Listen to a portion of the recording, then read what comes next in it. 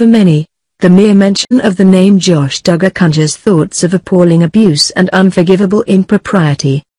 Back in 2015, fans of the ostensibly wholesome Duggar clan were stunned by the news that Josh had molested 5 young girls, 4 of whom were his sisters.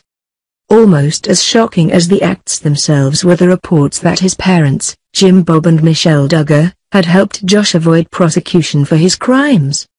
After several advertisers cut ties with the show, TLC eventually cancelled 19 Kids and Counting, the reality series that had made the Duggars famous.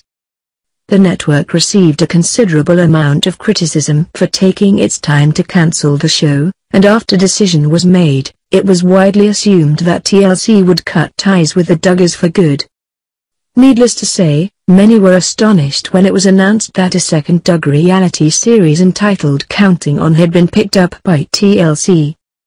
XX promised fans that Josh would never appear on the show, but many were still outraged, including, it seems, the residents of the Duggars' hometown of Tontitown, Arkansas. A source who was formerly close to the several members of the Duggar family tells The Hollywood Gossip exclusively that Josh will likely never be able to escape his reputation amongst his small-town neighbors. Maybe someday Josh will get beyond it somehow, but he'll probably always be Josh Duggar the molester, the insider tells us. That's what they call him.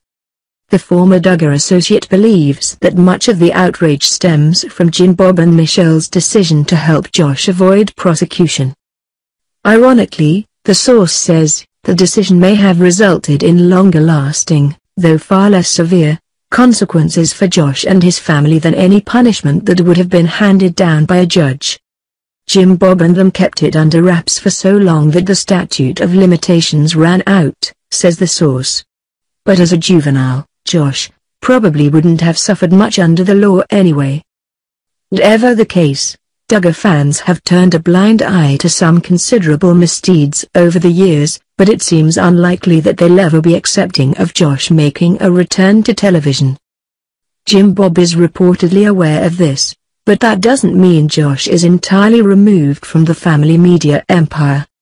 If you notice, they're starting to bring Josh around a little more, and they're starting to include him a little bit more, and I don't know whether TLC had anything to do with that, but people are interested, says the insider. Jacks up their ratings a little bit, I'm sure. As for whether or not the family would ever put Josh back in front of the cameras, the source says Jim Bob is too savvy to attempt such a move. They're pretty big on not allowing that, the insider tells us.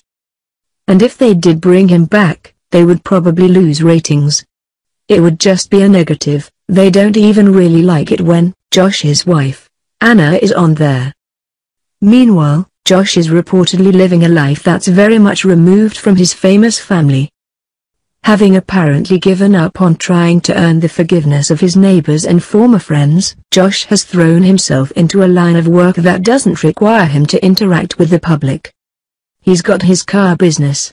That's pretty much all he does is just cars, says the insider. He goes to a different church. He goes to a pretty liberal church. In fact, the source adds, if you watch Counting On online, you're likely aware that the church is the center of the Duggars community. Josh's decision to attend separate services with a more liberal-minded congregation likely deepened the existing divide within his family. Of course, it's possible the decision wasn't Josh's to make. Perhaps the ever image-conscious Jim Bob didn't like the idea of sitting in a pew next to a son who's strayed so far.